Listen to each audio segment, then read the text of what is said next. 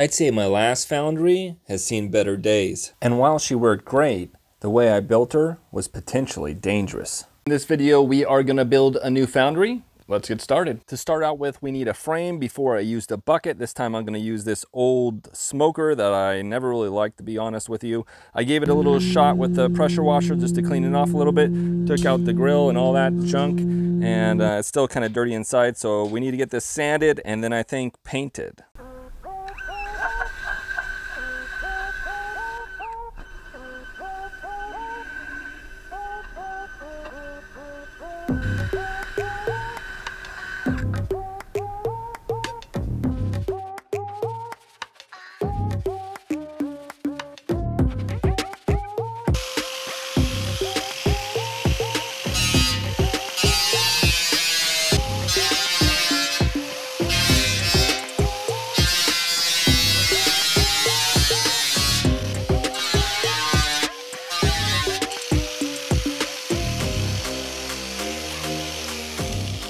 Some of you might be saying, hey Project, why'd you get the inside all nice and clean and shiny, but you left the outside all dull and crappy? And the answer to that question is I'm going to be using this sodium silicate water glass as a high temperature sealant to put the fiber insulation on the lid as well as the inside of the thing, which also means that I'm going to need to clean up the inside as well. Now on the outside, I'm just going to be using this high temp caliper paint that's good to 600 degrees. So I just need to scuff it up, make sure it's fairly clean, and the paint should stick no problem. And just like that, we're a hell of a lot cleaner. It's not perfect, but it will do.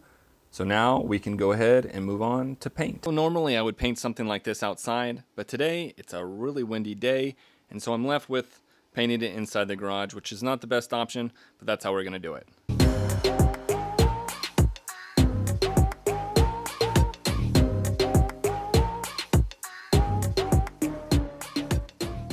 All right, there's our first of 2 coats.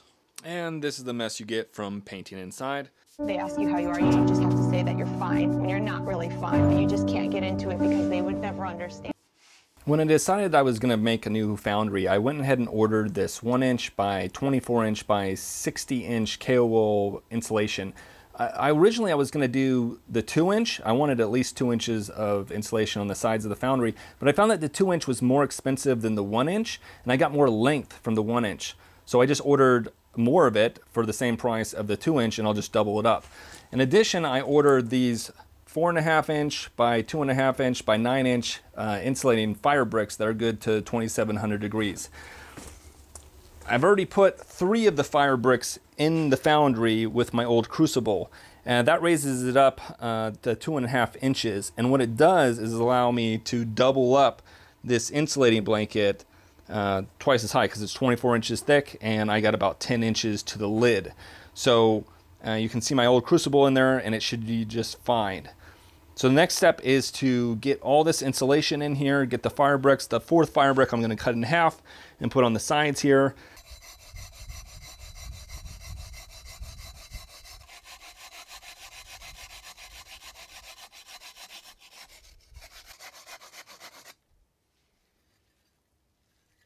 All right, I got the last 2 pieces cut. There's 1 and 2. Now keep in mind the insulation is going to come out fairly far, so it's going to cover a lot of that. I've seen a lot of guys, they just put the 1 brick in there, and I got the 4, so I'm going to use them.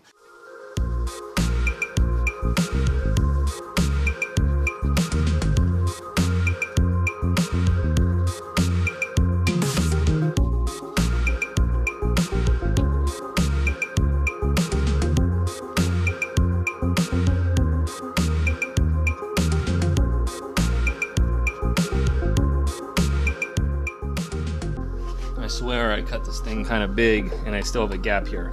That's fine for this first layer. In fact, we can probably have this little bit of extra right here. You can just shove that in there.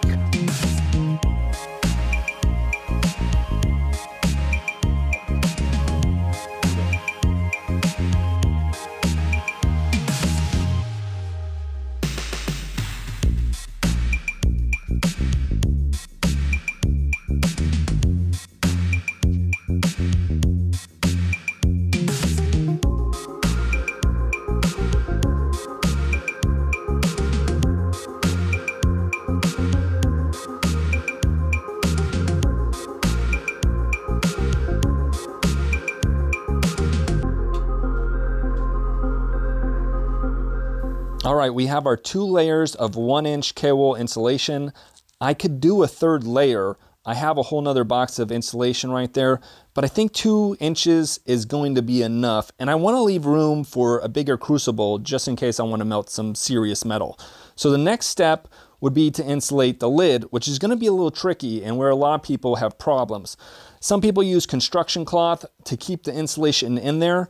What I'm going to do is do kind of a cinnamon roll. I'm going to roll the insulation up so it kind of friction fits in there, and then I'll use the sodium silicate, which I think I've been pronouncing wrong this whole video, to kind of glue it in there. Now the one other issue we're going to have is the hole is not centered. One, because I wanted to keep my handle, even though it may melt, we'll see. If I just drill a hole or bore a hole through the insulation straight down, we're gonna hit the other insulation. So we're gonna have to do it at an angle, just right through there to where the crucible sits in the center. I think we can do that, and I think it'll work out really good. It'll kind of exhaust off to the side here, away from the handle, so hopefully it won't melt. But we'll see. So on to the lid.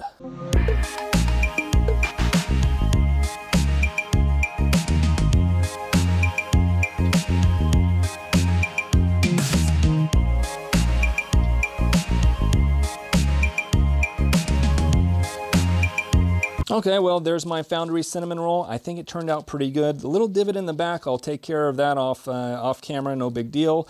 You can see in the middle there, it's raised, which is perfect because that'll fit and seal around this area right in here and give us a really good seal.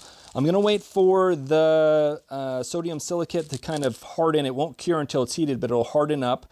I'll bore the hole through to the middle section for our exhaust.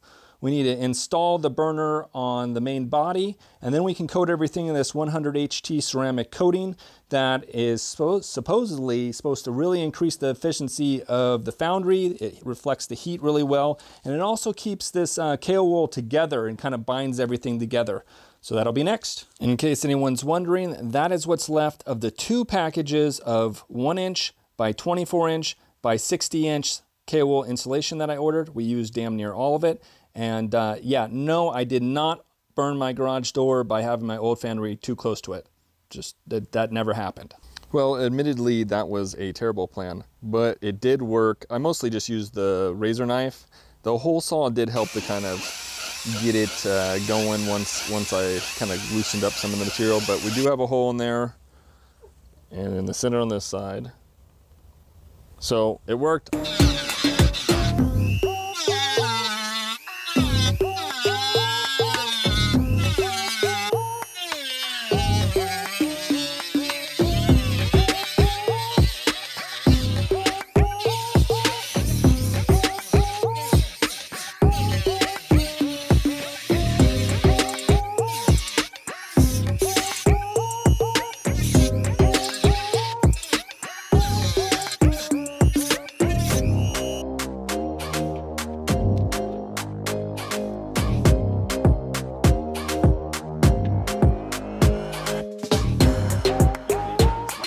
See if we can get this thing in here.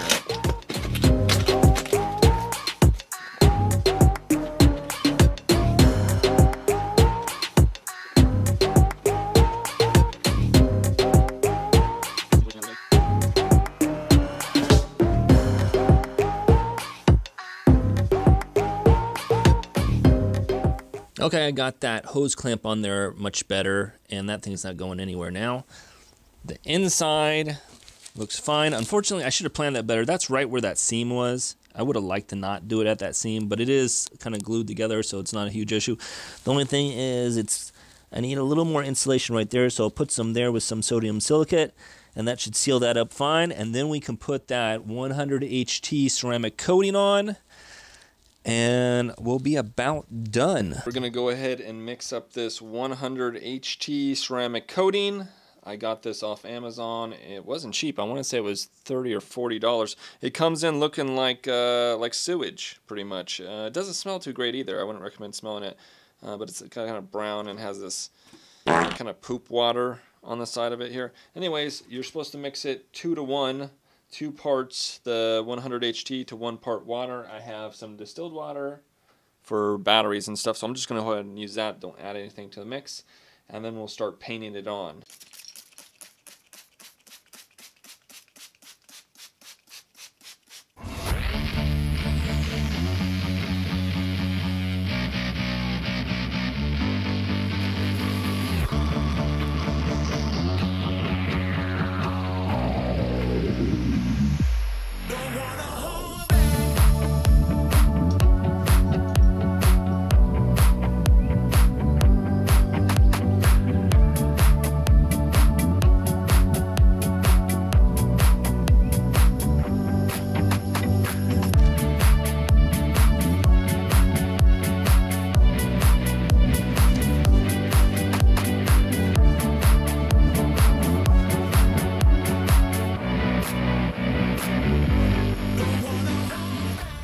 while we're waiting for the 100 HT to dry, I want to go over the gas system I use, as it's a little bit different than a lot of the other YouTubers who use a Venturi system. I used a forced air system, and the components of the system are an air source, which is this Harbor Freight shop vac that's been awesome, a dimmer switch to control the output of the shop vac, and then for safety, I put this gas solenoid that allows me to cut the gas off with a flip of a switch. Now in the past I had these components just kind of kludged together. Since we're doing a new forge, I want to kind of put a little control box together. Alright, this is what I came up with for a control box for the Foundry. It's just a wooden box that I had laying around from another project. It already had the 4-gang mud ring in it, so why not just use it? On the left here we have where you plug the shop vac in. This dimmer switch controls this plug, so you can turn on and off the shop vac as well as vary the output of the shop vac, which is very useful. We have a switch to control the gas valve. If we need to cut the gas to the Foundry quickly, we can just flip that switch. Gas shuts off, no turning a knob on the tank or anything like that. The last thing is I didn't really have anything to put in this spot, and so it would have been an open hole. But I found this GFCI that I had for a previous project, so I just threw it in there. It gives added safety, and if we needed to cut the power to the whole thing, we could hit this test button and it would cut the whole power. On the back, we have a quick disconnect for the solenoid valve, as well as a plug for AC power. Inside, on the back right there, is a regulated power supply that I had laying around from something. I took it from some kind of electronics. It puts out 11 volts at about 1.7 amps, which is just enough to drive that solenoid. I've already tested it. It works great. I just hot glued it down in there so it's not going anywhere. The only thing that I really need to do is fill that hole right there, because as you see, AC power is coming into those terminals, and I'd hate to freaking reach into that damn thing and shock myself. So besides that, screw this lid on, fix that hole, probably just cover it with some tape or something like that, and we should be good to go.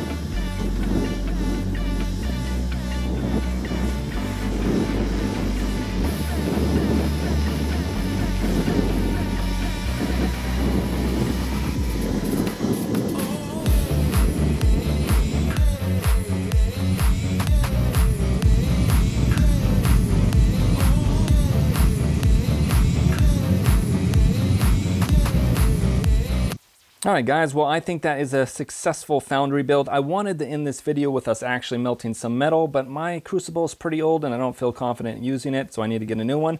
And I can't find my ingot mold, so even if we melted metal, I don't know where we would pour it. But that's just a good reason for you to subscribe and tune in next time, because we will definitely be using this Foundry to melt some metal. And if you want to see some of my older casting videos, I'll throw them up here in the end screen, and I will see you guys next time.